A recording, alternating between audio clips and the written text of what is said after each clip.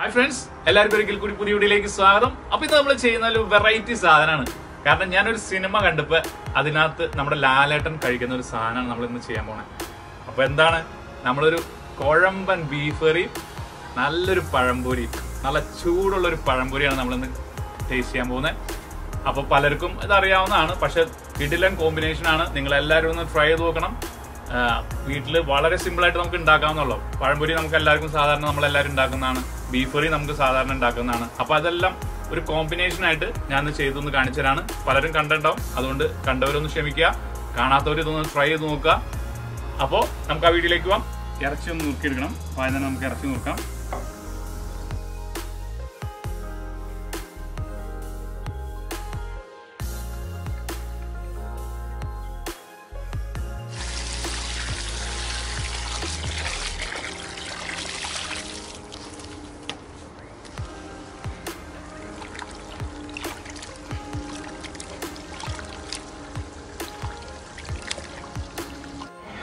ഞാൻ ആ ഇറച്ചി കഴുകി വാരി വെച്ചിട്ടാണ്.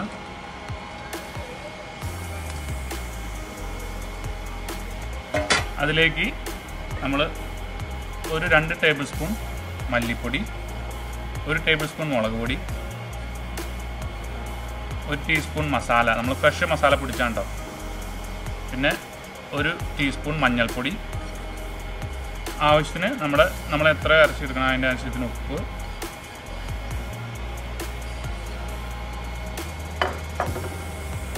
ഇനി നമ്മൾ ഒരു സവാള ഇതിൻ്റെ കൂടെ അരിഞ്ഞിടാണ്.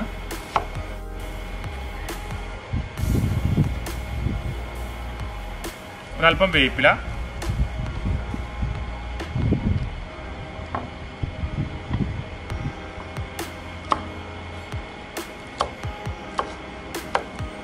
ഒരു പച്ചമുളക്, ഒരു 3 ചെറുള്ളിയും, ഒരു 15 വെളുത്തുള്ളിയും, പിന്നെ ഒരു ചെറിയ കഷ്ണം ഇഞ്ചി, ഒരു 20-25 ഗ്രാം ഇഞ്ചിയും നമുക്കൊന്ന് ചതച്ചിടണം. ഞാനൊന്ന് ചതയ്ക്കാം. ഇനി നമ്മൾ ആ വെളുത്തുള്ളിയും ഇഞ്ചിയും ചെറുള്ളിയും കൂടി ചതച്ചത്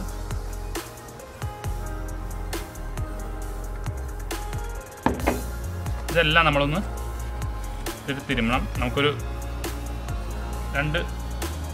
1.5 ടേബിൾ സ്പൂൺ പച്ച വെളിച്ചെണ്ണ ഉണ്ടോ, നല്ല നാടൻ പച്ച വെളിച്ചെണ്ണയാണ്.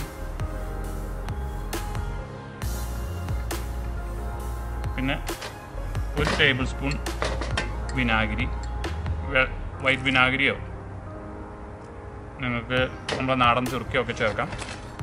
ഇതങ്ങോട്ട് നല്ലോണം ഒന്ന് തിരുമ്മി ഇറച്ചിനെ ഒന്ന് പിടിപ്പിച്ച് ഒരു 10 മിനിറ്റ് നമുക്ക് വെച്ചിട്ട്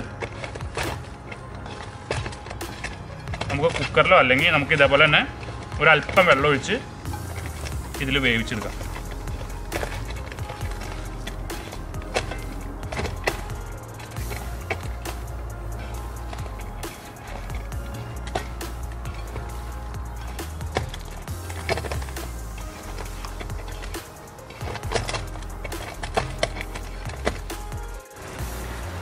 നമ്മുടെ ബീഫ് നന്നായിട്ട് വെന്തിട്ടുണ്ട്, നല്ല സ്മെല്ലൊക്കെ വരുന്നുണ്ട്. ഇനി നമുക്ക് അരപ്പൊന്ന് ചേർത്ത് കൊടുക്കണം. നമ്മുടെ തേങ്ങ വറുത്തരച്ചത്,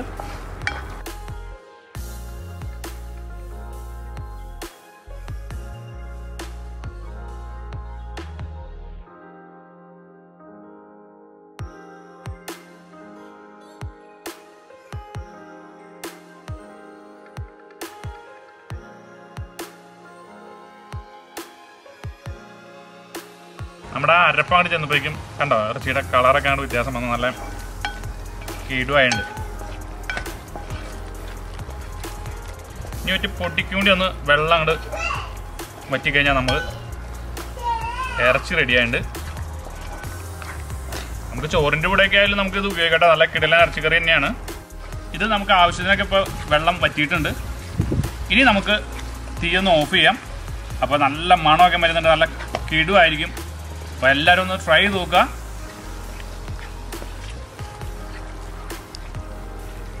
ഇനി നമ്മൾ അടിപൊളി പഴംപൊരി ഒരെണ്ണം ഉണ്ടാക്കാൻ പോവാണ്.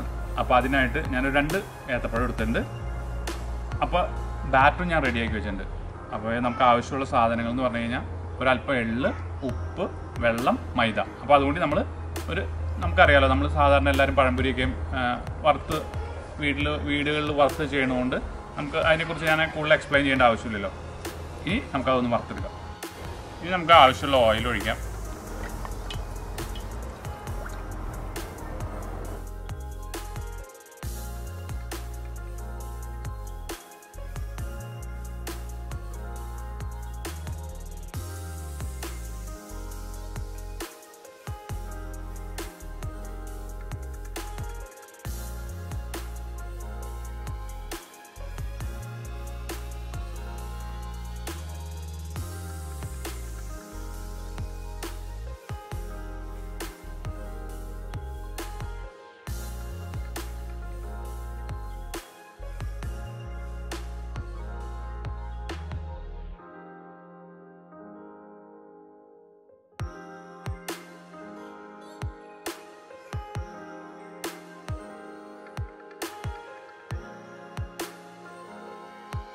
അപ്പോൾ ഇനി നമുക്കൊന്ന് ട്രൈ ചെയ്ത് നോക്കണം.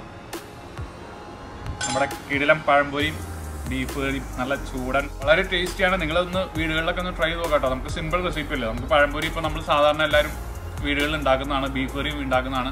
അപ്പോൾ ഒരു കോമ്പിനേഷനായിട്ട് നമ്മൾ എന്തായാലും ഒന്ന് ചെയ്ത് നോക്കാം. ഞാൻ ആ ഇട്ടിമാണി എന്ന് പറഞ്ഞ സിനിമയിൽ ഇത് കണ്ടായിരുന്നു. നമ്മുടെ ലാലേട്ടൻ പഴംപൊരി നല്ല ചൂട് ബീഫ് കറിയും കഴിക്കണം. നല്ല കിടിലാണ്. പിന്നെ അതുമല്ല, ഞാൻ എറണാകുളത്ത് ഒരു റെസ്റ്റോറൻറ്റിൽ ഒരു ഫുൾ ടൈം കോഴ്സ് മെനു ആയിട്ട്, കാരണം ഫുൾ ടൈം അത് സെർവ് ചെയ്യുന്നുണ്ട്. കാരണം നല്ല തിരക്കാന്നൊക്കെ ഞാൻ കേട്ടിട്ടുണ്ട്. അവിടെ മോർണിംഗ് ടു ഈവനിങ് അവർ ഇത് തന്നെ സെർവ് ചെയ്യണമെന്ന് ഞാൻ കേട്ടിട്ടുണ്ട്. അപ്പം എറണാകുളത്തുള്ളവരൊക്കെ അവിടേക്ക് ഒന്ന് പോയി ഭക്ഷണം ഇതൊന്ന് കഴിച്ചു നോക്കുക. പിന്നെ ഇനിയും നിങ്ങളുടെ സപ്പോർട്ട് ഞാൻ പ്രതീക്ഷിക്കുന്നു. അപ്പോൾ നിങ്ങൾ തീർച്ചയായും ഒന്ന് ഷെയർ ചെയ്യുക, ലൈക്ക് ചെയ്യുക, സബ്സ്ക്രൈബ് ചെയ്യുക. ആ ബെൽ ബട്ടനോട് ഒന്ന് നിങ്ങൾ എനേബിൾ ചെയ്യുകയാണെങ്കിൽ എൻ്റെ എല്ലാ അപ്ലോഡ്സ് അപ്പോൾ തന്നെ നോട്ടിഫിക്കേഷനായിട്ട് നിങ്ങൾക്ക് വരും. അപ്പോൾ ഇത് തികച്ചും ഫ്രീ ആണ്. കാരണം പലരും എന്നോട് ചോദിച്ചു, ഇത് പൈസ പോവോ, നമ്മുടെ അക്കൗണ്ടിൽ നിന്ന് പൈസ പോവോ, അങ്ങനെയൊക്കെ ചോദിച്ചു. അപ്പോൾ ഇത് അങ്ങനെയൊന്നുമില്ല. ഇത് നമ്മുടെ വീഡിയോസ് അവരിലേക്ക് എത്തിക്കാൻ വേണ്ടിയിട്ടുള്ള ഒരു മാർഗ്ഗം മാത്രമായിട്ടാണ് യൂട്യൂബ് അതിനെ കാണുന്നത്. അപ്പോൾ നമുക്ക് അടുത്ത വീഡിയോ കാണാം. ബൈ.